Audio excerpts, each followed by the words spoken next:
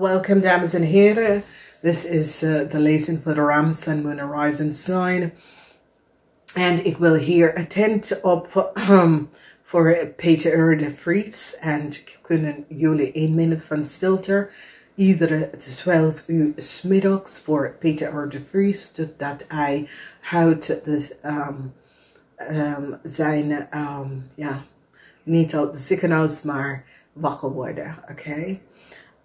Ik vind het verschrikkelijk wat is gebeurd. En als je hebt mij gevolgd voor heel lange tijd, weet je ook dat ik had in de Verenigde Staten geweest om identity theft daar aan te werken en ik weet wat het is.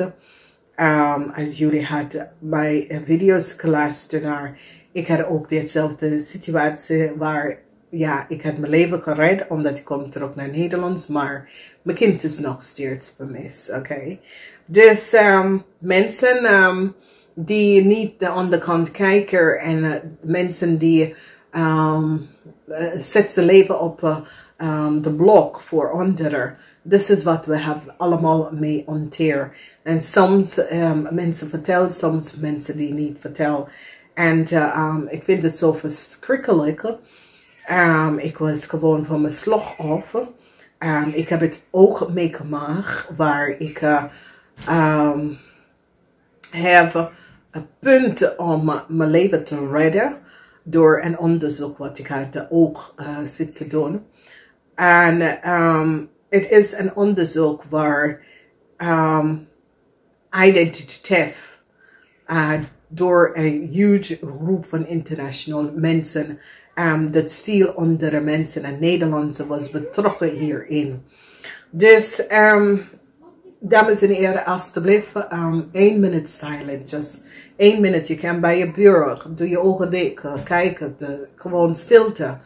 En vragen voor dat Peter de Vries komt uit deze situatie. Nou, we gaan in de lezen. Ik ga een andere video doen, dus kijk daar ook naar. Omdat ik denk dat is iets wat zeer belangrijk dat heel veel mensen weten dat je hoeft niet een journalist of je hoeft niet een overheid ambtenaar te zijn. Maar als een burger, je bent verplicht om de burger ook te beschermen. Oké, en het is iets wat onze samenleving heeft nodig.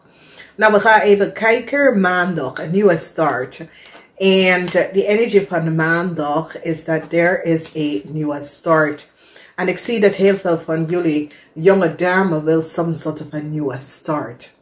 Dat was een emotional eind dat is gebeurd. En nu jullie jonge dame had geholpen voor some sort of a nieuwe start. Now, as is nieuwe start with iemand anders is goed, maar ik zie dat sommige van jullie dames dat is betrokken in een relatie met een getrouwde man. En is een stiermaker Stenbok. Deze man heeft ze ook gedraaid naar jou naartoe. Vanwege dat hij heeft heel veel moeilijke situaties dat hij moet daar eerst kan oplossen. Dus als je reageert dat je zit te teksten, te bellen en deze persoon neemt niet op, is dat deze persoon heeft grote problemen wat hij moet oplossen. Nou, dit is echt de liefde. Het is echt iemand die is verliefd op iemand.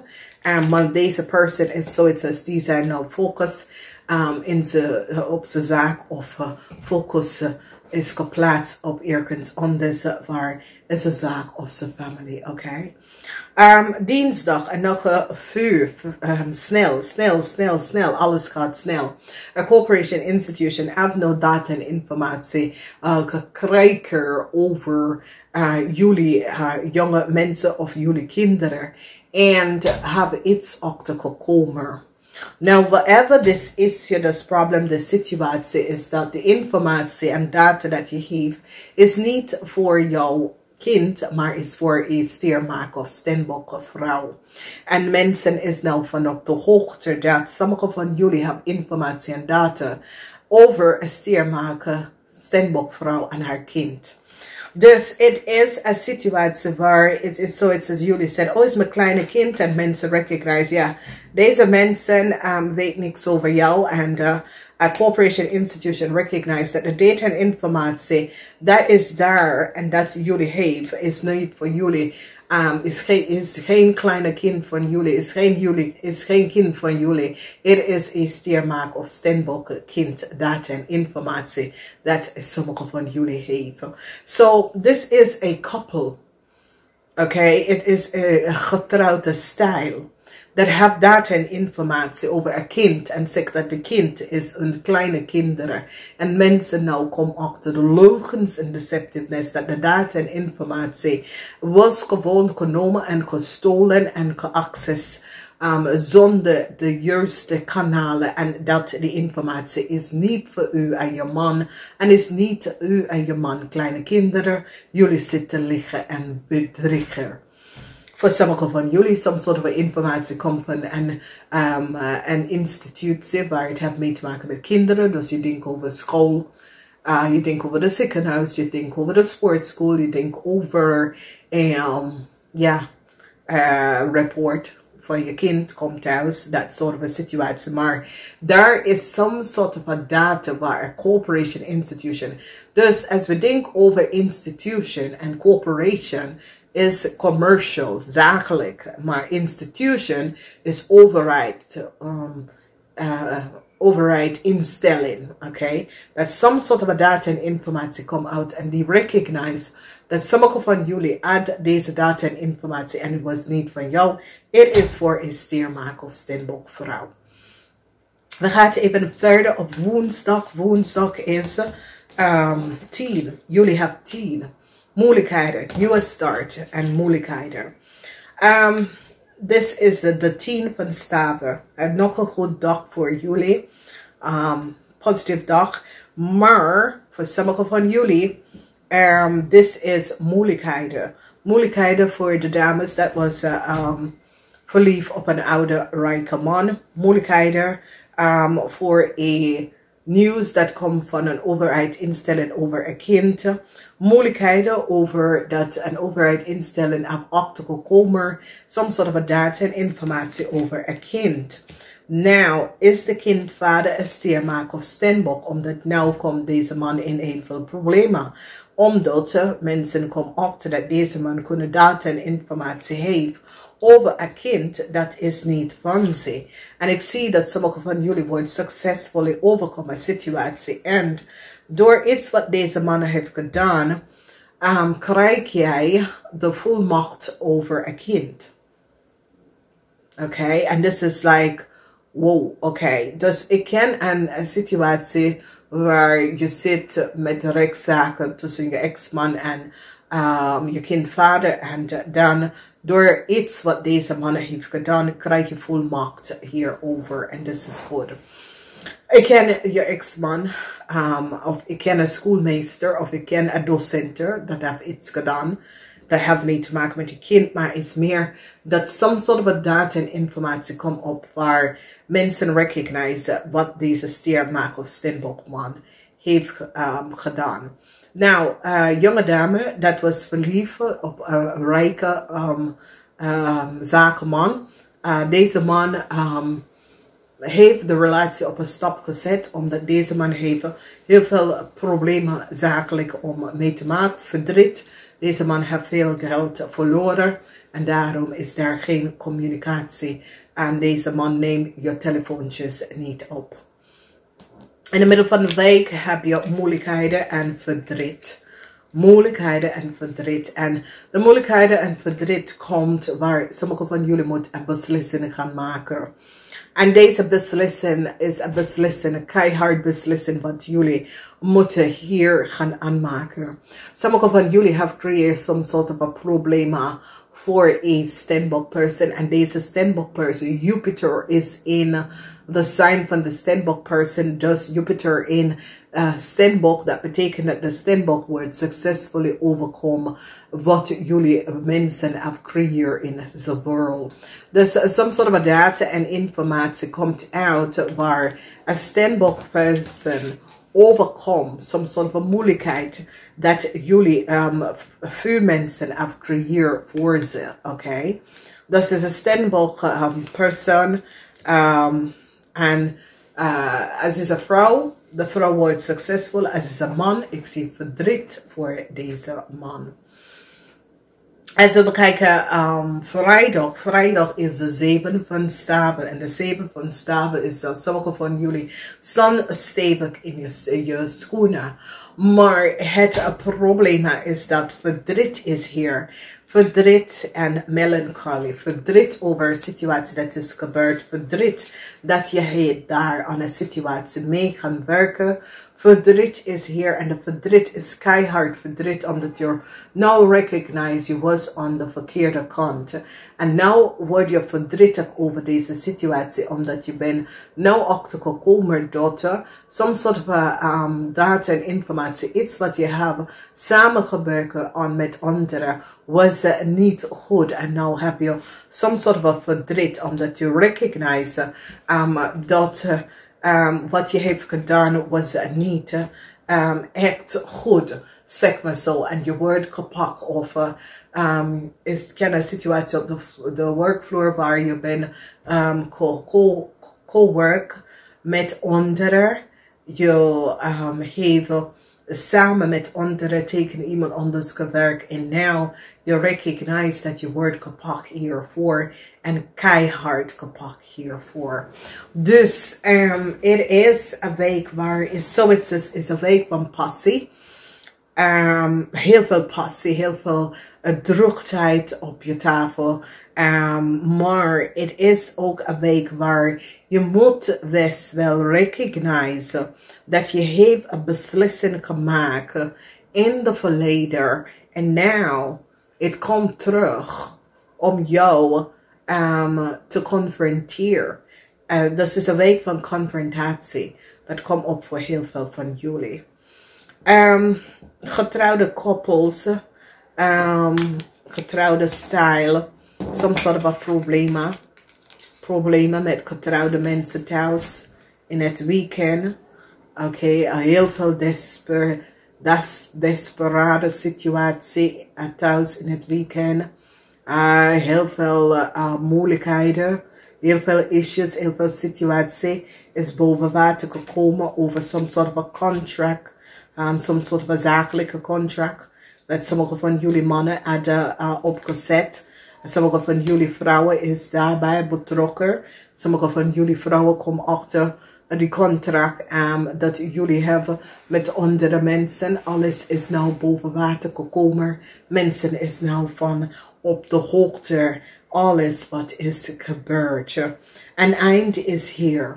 Sommige van jullie, een vrouw, een stiermaker of stenbochvrouw wil een eind naar de relatie dat jullie twee hebben. Die wil de huwelijk beëindigen. Some sort of problemen met een situatie waar deze vrouw besloten een contract te beëindigen. Omdat deze vrouw heeft nu achtergekomen. Misschien is je vrouw. Misschien is een zakenpersoon. Misschien is iemand dat was niet even van op de hoogte geweten. Dat jij had some soort van contract opgesteld samen. En zonder dat deze persoon was van op de hoogte. En het heeft mee te maken met deze persoon ondernemer. Of some soort van contract, zakelijke contract. Zonder de wetenheid van deze persoon. Nou, deze persoon brengt het tot een eind. So the zes of zware heeft mee te maken met some sort of communicatie. Mensen is nou van op de hoogte dat de zaak of some sort of data en informatie is niet van jullie vuurmensen, maar is voor een stiermaker of stenboch. En deze stiermaker of stenboch staan stevig in de schoenen en behind some sort of contract that was creëerd.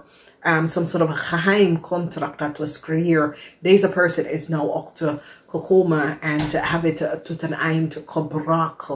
Dus heel veel van jullie rammensen is nou van je stelt af, omdat is zoiets als je boss, je supervisor, dat is een stiermaker of stenboch, recognize that there was some sort of a geheim contract that was creëerd zonder zij was op de hoogte gesteld. Dus het is geheim contract either over de persoon of achter de rug van de persoon. En de persoon is zo, het says, ik ken je niet, ik heb geen contract met jou opgesteld. Ik wil deze contract nu beëindigen. Dus er is een situatie waar een steermaker of standby person stond stevig op zijn schoenen om some sort of a contract dat was niet overeenkomst. Some sort of a overeenkomst dat zij weet niks van en was niet opgesteld door jullie Ramley of Boogschutter person. Ze brengen het tot een eind en ze zegt, ik wil dat deze contract wordt beëindigd. Ik ken u niet, ik heb geen overeenkomst met jou. Het moet nou beëindigd worden. En dat is some sort of a situatie dat komt op. Nou, met school, kinderen, organisatie, institution, ik zie een eind komen. Oké, some sort of a communicatie komt uit omdat mensen is nou van op de hoogte dat de kleine kinderen of een klein kind, dat sommige van jullie zeggen, ja, is mijn klein kind, is mijn dochterkind of deze kind, die mensen recognize dat it's niet waar. Ik zie verschrikkelijk dat mensen gaat nou, een kreef is nou gepakt en mensen recognize omdat de kreef is nou, so it says, wow, desperado voor een crave person, omdat de crave person access en gebruikt de data van een young person, die kind van een steermaker of stembokvrouw, en zegt dat het was haar kind of haar kleine kind. En nou, mensen is van op de hoogte en deze vrouw is bij betrokken bij jullie Ramley of Boogschutter mensen en de waarheid is nou boven water gekomen. Dus wat een week, dames en heren. Maar als je houden is een steermaker of stembok. Ze gaat je beschermd. Maar als zij is getrouwd met jou. Ze gaat de contract. Ze gaat gescheiden van jou. Van tekens door ze recognize. Dit is niet... ik wil niet een zaak, ik had geen zaak met jou opgesteld, dus jullie zakelijke Ramley of boodschapperman. Deze vrouw stond stevig in zijn schoenen. Deze vrouw zegt, ik heb geen overeenkomst met jou, dit moet nu beëindigen, omdat ik heb geen gesprek met jou gehad en geen overeenkomst opgesteld. Ik wil dat het nu beëindigd worden. Dus het is een week waar sommige van jullie had lang geprofiteerd van een steermaker of stembok. En deze vrouw is nou, ze heeft genoeg. En ze zegt nu, dit moet beëindigd. Ik ken je, maar ik heb nooit ooit een contract tussen u, mijzelf en je vrouw heb opgesteld. Ik ken je niet en ik weet niet hoe je bent aan mijn informatie gekomen.